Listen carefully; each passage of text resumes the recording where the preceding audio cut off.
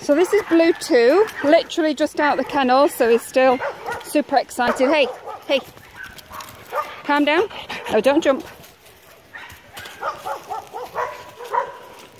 Taking him on a little walk, so you can see that he's leash trained. Well, he walks on a leash, pulls, but he's not been out on a leash for months. BLUE-2 was adopted, but he was returned because he got a bit protective of his family, well, his mum. And nothing was done to correct it in the beginning, so they kind of don't know to not do that, or there's no need to do that, so they continue. But he's, come on, he's good with other dogs, he's great with people. He's never been alpha aggressive or anything like that, other than when he was with the lady, and she said that he became protective of her.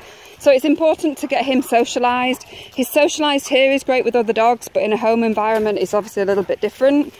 You know, they want to be king of the castle, they don't want to lose what they've got, so they become protective, and if it's not corrected then things start going wrong quickly. Me. But I just think he needs a really active family. He's a young dog. Hey, Blue. He's very responsive, as you can see. Blue, hey. He just wants to run. So, and he wasn't really getting that much exercise. He might have gone on a walk or something with the other family, but he needs to run. He needs to go on hikes, treks, and be able to burn some of that energy off and have a bit of a fun time doing it.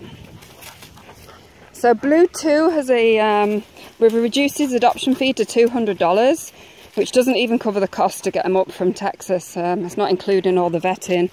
He's neutered, he's rabies, he's had all his shots. His heartworm and tick disease tested negative, he's microchipped, he has monthly preventions and dewormer and such, so he's good to go. He doesn't need anything except some training, a good family, good food.